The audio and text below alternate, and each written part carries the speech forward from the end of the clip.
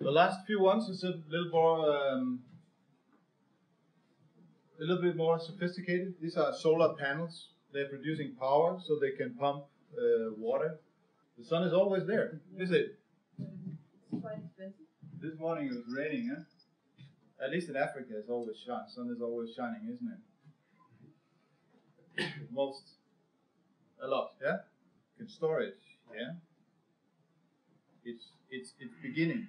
I think, development of batteries is something that is really ongoing. You may know more about it than me, but until now it's not something that is used very much. I think it's still quite expensive, but I think there's a lot of development.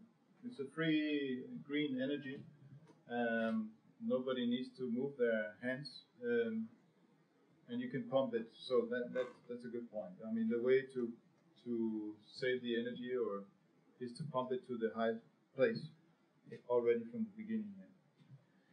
So that's good. Solar. Here's a wind pump. Wind pumps also be used when this windmill is going round. A rod is going up and down and pumping the water. When it's windy, you get water, so it's nice. But it has some problems. And in this case, it was in Tanzania, 1990. Actually, the transmission rod, there should be a long iron rod here, but it was actually broken. So it was there, it looked nice, but it was not working. I mean, it was not used for anything because it was broken. So instead, they had put a diesel engine here as a replacement. So that it was pumping into this tank. Unfortunately, that diesel engine was broken, and it's, as you see, it's far out in Maasai area, and they were not able to repair it. So when I was there together with Torbjørn, actually, we went with an old machinist from Denmark that had taken the job. He heard about the problem, so we went there with some tools, and he managed actually to repair it. So lucky them that day and for some time, but it's not that sustainable here. When it comes to the solar pump is not just the solar panels, it's also an electrical pump that needs to be working, and it can get broken. The wind pump can get broken, the diesel pump can get broken. It's something vulnerable that is difficult to maintain in many places, so it's usually quite not the preferred solutions when you come out to small villages far away from places where you can repair those things. And it's expensive, all of it. Also, we didn't say that about solar panels. They're still quite expensive, the solar panels. All of them have the issue that if it breaks, you have to repair. I mean, some things are so easy. For example, the dog well, with the broken washer pump, carrying home with the bucket and so on, doesn't need much repair. But some things need repair. The hand pumps, I mean, that's something that they have worked, companies and development organizations work a lot on the hand pumps, to develop hand pumps that are usually working for long times and easy to repair. And they set up systems where there's a place in the country that they can repair. And they have small repairs and big repairs. So they educate some people in the village to maintain the hand pumps. So they would do some things to clean and put oil on things every 3 months whenever it's needed.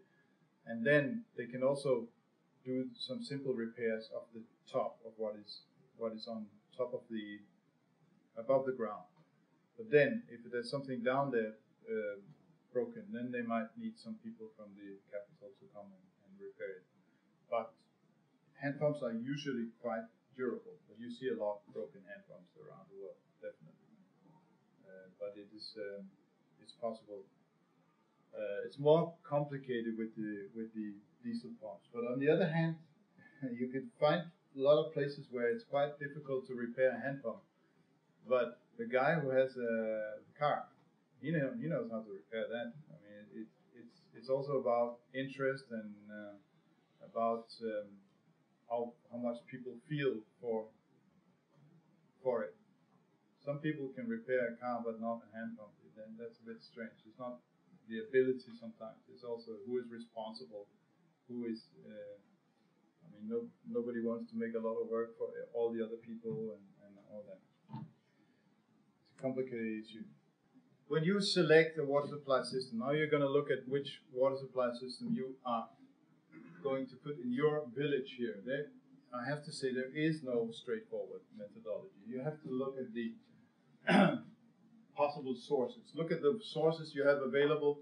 Think of what is the easy things, what is the relevant things. Try to identify the relevant technologies that is working with these sources. You've seen a lot of examples on how to put, you put a hand pump on don't put a hand pump on a lake. So there's some combinations of things that are common in the examples you saw here. And then, in the end, you have to let the user select the technology. A water supply system is most often a common thing, common good for a group of people. Let's say 250 people for a hand pump. So you let them decide in what if there are more choices.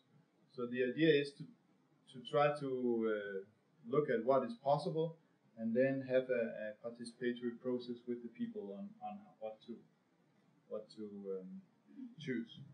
One more point. You can also make dual supply. If you have a very good water source, very good quality, but it's a bit far away, you can say, okay, people can use this for drinking, cooking, and then you have another water source which is nearby but a bit dirty and you don't care too much or you don't want to treat it. In this case, is from a place in Tanzania near the Lake Victoria, it's called. They have 3 different water sources. So the investigation here showed that they had one with very little water, and they used that only for drinking.